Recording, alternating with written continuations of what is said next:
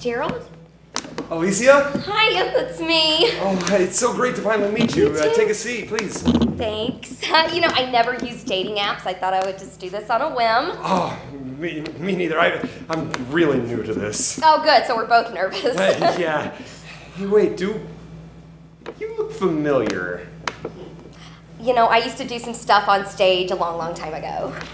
Hey, wait. Are you Miss Universe from 1996? The one that Donald Trump called Miss Piggy and went on a Twitter rampage about at 3 a.m.? Yep, that's me. Okay, what about you? Oh, me? I'm just a hacker. I hack from my bedroom. Ah, very cool. So like the hacker Donald Trump was talking about.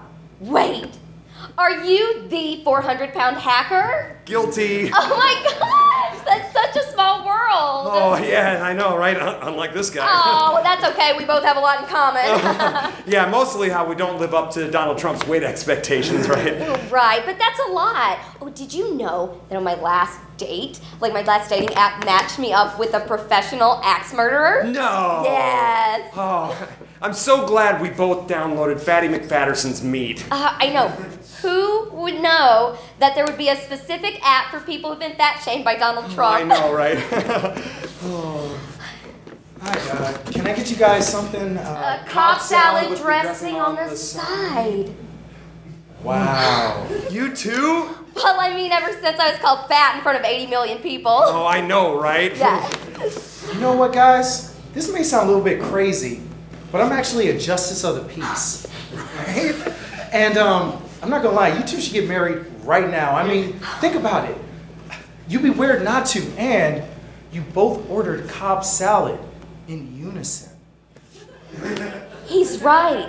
We did order Cobb salad in unison. Okay. Yeah, I'm okay for it. Yeah.